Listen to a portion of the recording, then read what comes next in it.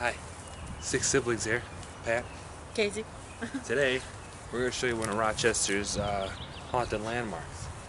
This is the tombstone of Dr. Francis Tumblety. And if you don't know who that is, he is one of the top 3 leading suspects to be Jack the Ripper. He lived in London at the time of the murders and moved out here when he started being investigated for the murders. He died in 1903 of natural causes, never being tried for the murders. But this could be Jack the Ripper right here. And people who don't know what Jack the Ripper is. Jack the Ripper was a murderer in 1888, and he, murdered a bunch of people. He's also known as the Leather Apron, Jack the Ripper, and the Whitechapel Murderer. He murdered people in Whitechapel District in London. Notorious serial killer, one of the biggest, if not the biggest. I've been to London and I saw a couple of his sites, and he was grisly.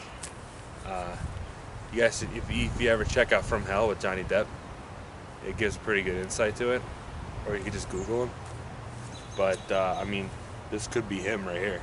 This could be Jack the Ripper we could be standing at right now, right here in good old Rochester. We're going to start doing this more often, I think, because we got a lot of stuff out here.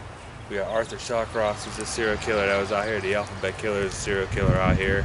The Titanic survivor that's out here. We got Frederick Douglass. Well, he's not a survivor anymore. Susan B. Anthony. That's true. He died. Susan B. Anthony.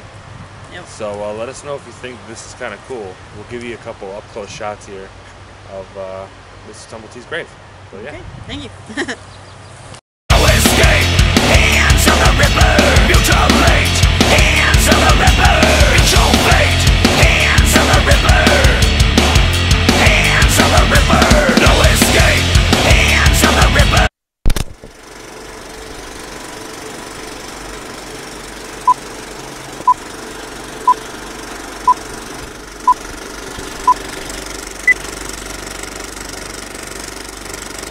District of London in 1888.